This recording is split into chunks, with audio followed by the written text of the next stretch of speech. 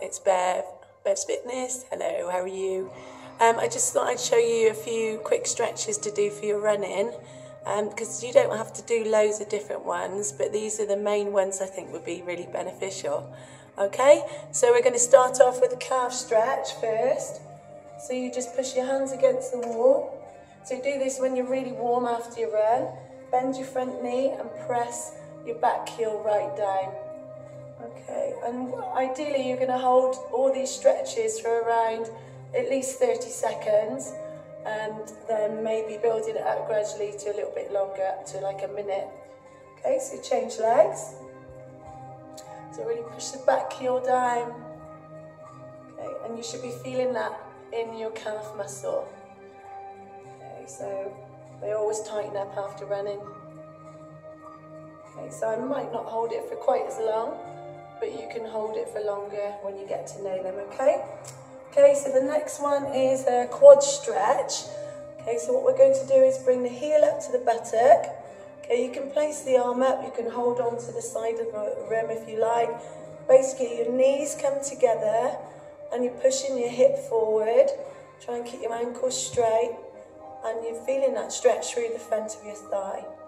Okay, nice easy breathing all the way through, abs in.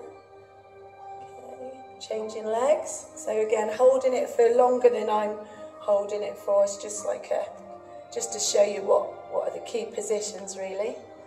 Okay, so it's quad stretch there. So important to keep the knees close together, push the hip bone forward. Okay, there are variations of this. Okay, the next one we're going to stretch your hamstrings out. So tummy's in, take a deep breath in. Legs about hip distance, we stretch out as far as we can and then we exhale forward over the legs. Okay, now if you find that you can't touch the floor, that's fine.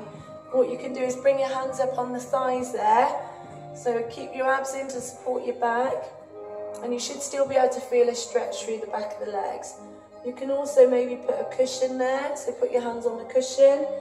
And eventually, when you do these stretches for a long period of time, you'll be able to get more flexible and you will be able to go down towards the floor.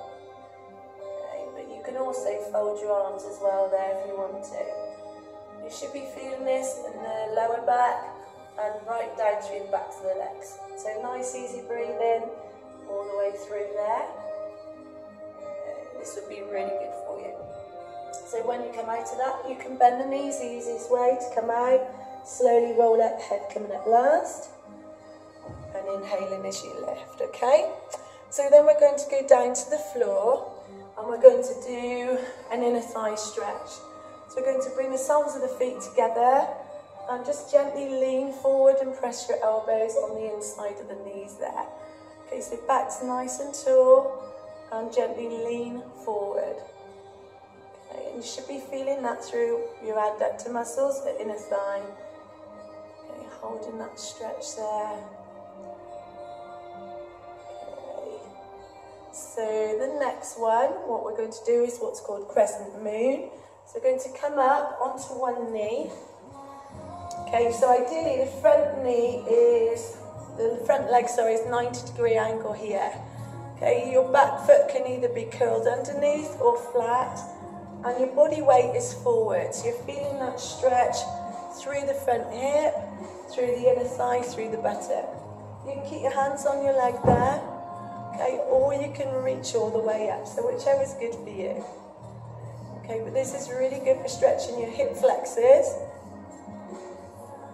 Okay.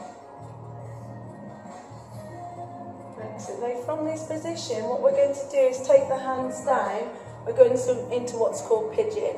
Your foot comes diagonally across, sliding your back leg straight as you can, and we're stretching our buttock here on the right side.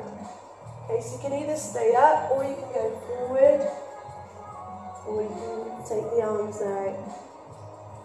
But if you find that too much, just stay lifted here, okay? So really good for stretching your buttock. Okay, and we're going to slowly come round and change sides. This is all much more comfortable on a carpet or a mat. Okay, so crescent moon. Okay, sorry, I'm trying to get into the camera there. Okay, so 90-degree angle through the front leg, body weight forward, reach up if you want to, okay, or you can lean forward if you wish. So but you should be feeling that stretch through the front hip, a little bit through the inner thigh there, crescent moon, okay? So a lovely stretch there. Okay, then take in the weight back, taking the foot across, sliding the leg back. Okay, so you're either staying upright here or going forward. So the main aim is to try and keep your heel towards your hip bone on the other side, the knee is out, okay, and if you want to, go forward for that extra stretch.